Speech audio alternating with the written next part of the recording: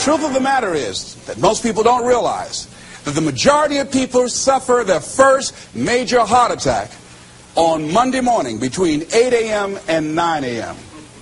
People getting ready to go to jobs that they don't like, jobs that are making them sick. What is it that you could love doing 7 days a week that'll bring a smile to your face? Think about that.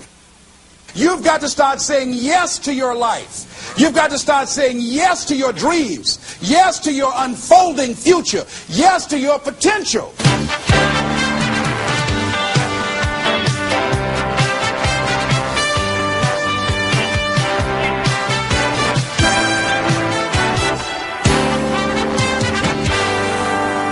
Les Brown's business is changing lives.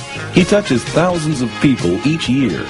He talks to Fortune 500 companies and to personal development groups about how to find success and fulfill your dreams. In essence, his best message is himself, because Les Brown knows what it is to have come up the hard way. Les and his twin brother were adopted at the age of 6 weeks by Miss Mamie Brown, a single woman with little money and a big heart. The boys grew up in the low-income area of Liberty City outside Miami, Florida. In the 5th grade, Les was mistakenly labeled EMR, educably mentally retarded, and he became a child nobody thought would amount to anything. After making it through high school, Les set out to prove them wrong. He started on the radio, moved to Ohio, and made himself a local star as a fast-talking disc jockey. He soon became an influential community spokesman. Then he ran for the Ohio State Legislature, where he served 3 terms and became chairman of its Human Resources Committee. Les Brown is now a nationally acclaimed motivational speaker who's taught thousands of people the techniques he's used to overcome the obstacles he's faced in his own life.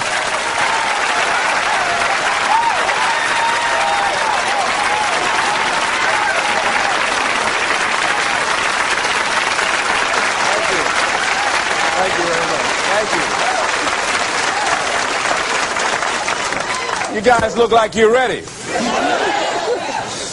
Repeat after me, please. This is my decade. This is my decade. You know, every year I used to say, this is my year. But ladies and gentlemen, one good year won't be enough for me. How many of you can use a good decade? Raise your hands, please. Fantastic. All right, now, here's what I want to do. I want to share with you how you can begin to make this your decade. How many of you know within yourself, if you ask yourself the question, have I done all that I'm capable of doing or being and living up to my potential? How many of you have to really answer, no, I have not done all that I can do? Raise your hands, please. Okay, very good. Now, here's what we know. That people don't do what they know in life, but what they do is they operate within the context of the vision they have of themselves. So what I want to share with you is how to begin to get a larger vision of yourself and how to begin to make this your decade. Because in order to do that, it's going to be very challenging. It's going to require a lot of work on your part, an ongoing process of personal and professional self-mastery. And it's going to require that you begin to see yourself worthy of the requirements in terms of effort, in terms of commitment, in terms of action, in terms of preparation, or whatever it is that you need to do in order to take your life where you want to take it. So one of the first things I ask you to do is I want you to look at your life right now. And think about something that's important to you, something that gives your life a sense of value. Think about something that you'd like to have, or something you'd like to create for you or your family or for society. I want you to hold this thought in mind. Now, one of the first things I want you to do is don't worry about the inner conversation that you're going to have. Don't worry about how you're going to do it. That's going to come. You're going to develop a plan of action. You will find the way. You'll become the kind of person that can attract the people, the resources, and everything you need in order to make that become reality. But I want you to be mindful of your inner conversation. I remember once I was sitting in an audience, and Zig Ziglar, who I consider one of the greatest motivational speakers on the planet, he was giving a speech, and I was out in the audience, and I saw him going back and forth, and within myself I said, I'd like to do that. I can do that. And I leaned over to the guy next to me. I said, how much do they pay him to do that? And he said, $5,000. I said, I know I can do that. And I admired him. And then On the way home, when I was driving from Tampa, Florida, back to Miami, Florida, my inner conversation kicked in. And it said, Les Brown, you can't do that. You don't have a college education. Les Brown, you can't do that. You don't have the money. You don't have the contacts. You've never worked for a major corporation. What makes you think that you can make more in 1 hour talking than you've made working for a whole month? Now, I want to ask you a question.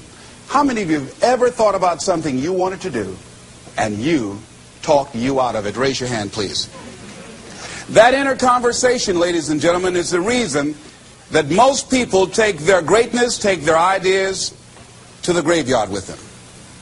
You know, the wealthiest place on the planet, a minister said recently, and it was so true, is not the gold mines in the various areas of the world or the diamond mines. The wealthiest place on the planet is the graveyard. Because in the graveyard we will find inventions that we never ever were exposed to. Ideas, dreams that never became reality, hopes and aspirations that were never acted upon. Because most people allow that inner conversation, for whatever reason, to keep them from ever pursuing their goals.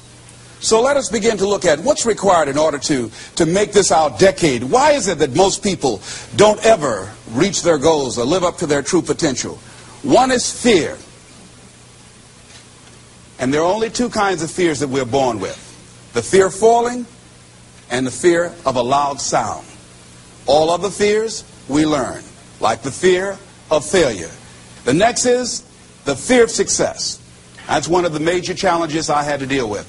I was working on a major project, and after it began to grow and it was extremely successful, I panicked and I walked away from it and gave it to someone else because I didn't believe that I could handle it. The other thing that keeps most people from reaching their goals is that a lot of people become comfortable.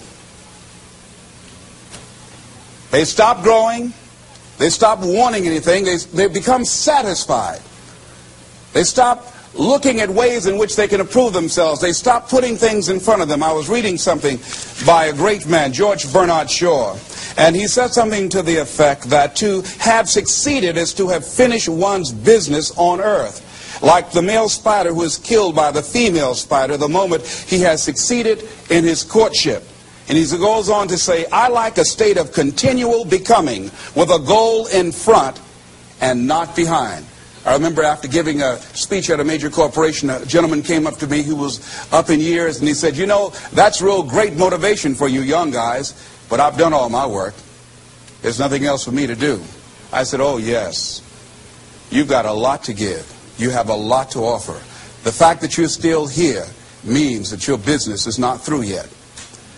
The other thing that keeps us from reaching our goal is not feeling worthy. That's where a lot of people get stuck. Because see, when you don't feel worthy of your goal, you'll begin to unconsciously engage in self-destructive behavior, like procrastinating, constantly putting things off, squandering your time, and that's what life is made of. Something else that keeps us from reaching our goal, and that is many times because we spend so much time complaining and blaming everybody or everything.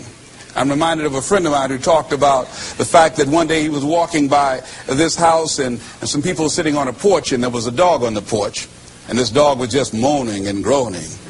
So he was curious, and he asked the owner, he said, why is this dog moaning and groaning? And the owner said, because he's laying on a nail.